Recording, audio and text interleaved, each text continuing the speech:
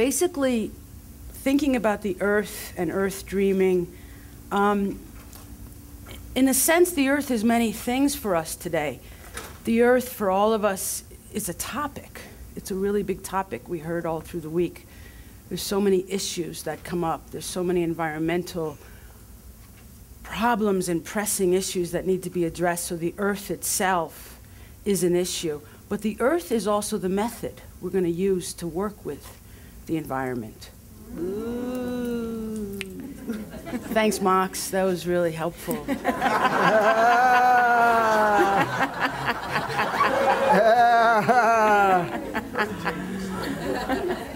One of the, we didn't really practice this, Mox, very well. But you've got a great sense of timing. That's good. You're doing fine. That's really good. That's really good. One of the main points we wanted to make that Mox just helped make is that the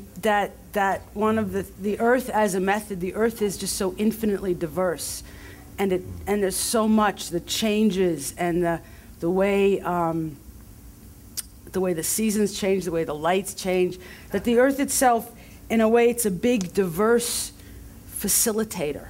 It holds everything, it contains everything. It is a meta skill for how to deal with the issues that we're going to be working with, and we're going to be showing that in many ways. But the earth, when we work with the earth's issues, the earth is also a role. It's often a ghost role. We often feel like we're working on some of the issues, but the earth itself is a role, and some of the things that some of the times we forget that we are the earth. We have all those parts in us, and we are a part of the earth. We feel sometimes people are the problem, but people are also the earth. So we're trying to close that gap today a little bit, remembering we are the earth. We are all those diverse energies of the earth. The earth is us, and the earth is also a topic, an issue, and the earth is this big facilitative meta skill. The earth is the deep democracy meta skill of all these different parts and all these different energies. So learning how to pick up all of our different energies, being like the earth, flowing through the different energies and not just getting stuck perhaps in one role or one identity or one emotion, one season or one weather pattern, but learning how to pick it up and flow. That's what we're going to be working on today as the sort of the earth-based approach to looking at environmental issues.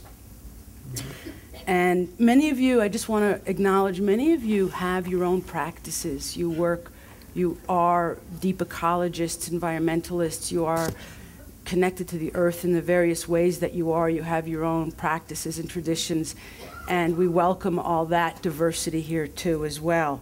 And we're going to share some of our ways of working with the earth and its problems and invite you to bring yours in as well.